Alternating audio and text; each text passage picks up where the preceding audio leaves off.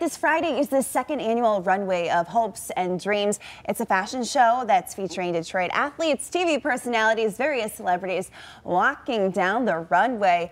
It's to support Wish Upon a Teen, an amazing organization that helps teens who are battling life-threatening illnesses, along with Motor City Movement, which funds various service projects for Detroit youth.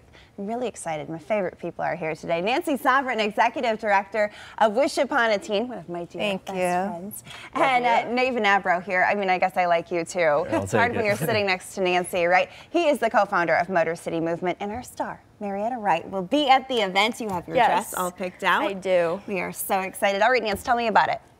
Well, this is our second year having it, and awesome. Second year you're walking in it. But we pair up pediatric cancer patients from area hospitals with Detroit celebrities. And last year was such a success. I mean, for the first year, it was a big event. You guys are going even bigger this year.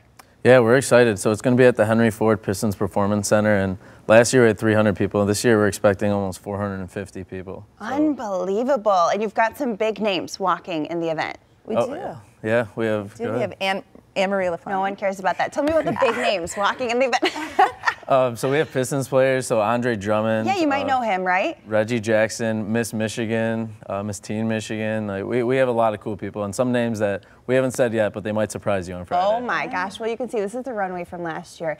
It was so fun. What are you looking forward to most?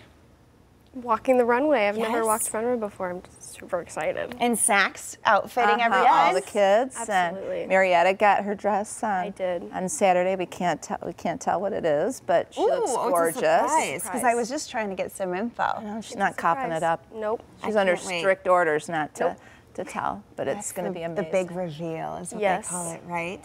So Wish Upon a Teen, an amazing organization. What do you guys do in the community if people haven't heard of it? Well, one of our things is we design hospital rooms for teenagers who are in the hospital long term. We did Marietta's room last February when she was going through her bone marrow transplant. Indeed. And we put on a prom every year with Motor City Movement, and we couldn't do a lot what we do without our great partners, Motor City Movement. So yeah. So for someone who's been on the other end of Wish Upon a Teen, what does this mean to you? You know, to see everyone coming out and supporting. It's a situation I assume you can't really understand until you're there. It just makes me feel so happy. Just so many people want to help these kids that have been in my position, and it's just wonderful.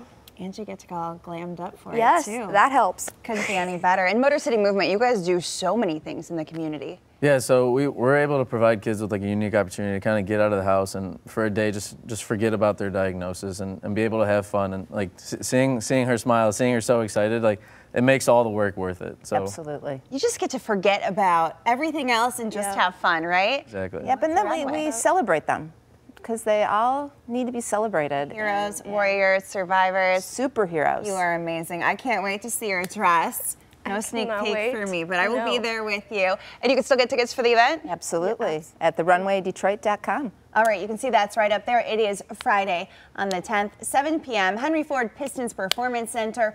Fashion, food, drinks. We are so excited. Thanks so much for joining us. Thanks for having us. Thank you for having us here.